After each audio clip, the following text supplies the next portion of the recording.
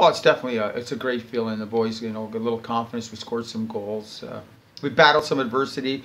We got down, but we never gave up. We stuck with it, and we wore them down, and we got some nice goals. Pither's good to see Pither score a couple, and it's a great night for the boys. Yeah, they had the opportunities, and the guys.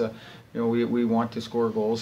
Scored some beautiful goals. Perlini got one, Pither got two, so Guppy got one.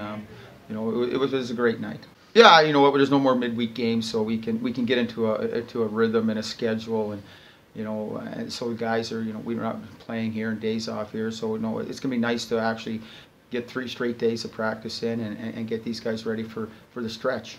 I think we've played pretty good the last 18 games.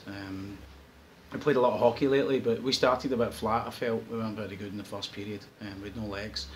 I thought the second we came back into it, we go 2-0 down, 2-2. I thought after we scored the third, I just thought we were away for 10 minutes. We weren't great at our own end, and we didn't establish a forecheck. I got deep, and it came back to hurt us, to be honest. Yeah, Travis makes a great play to break it up, and it loops over the shoulder, and it kind of did swing the game, to be honest. But that's the game of hockey. Sometimes that happens, but yeah, we never really recovered from that, sadly. There's been some good games against Nottingham this year. It's 6-3 looks a bigger score than the game was, I think, to be honest.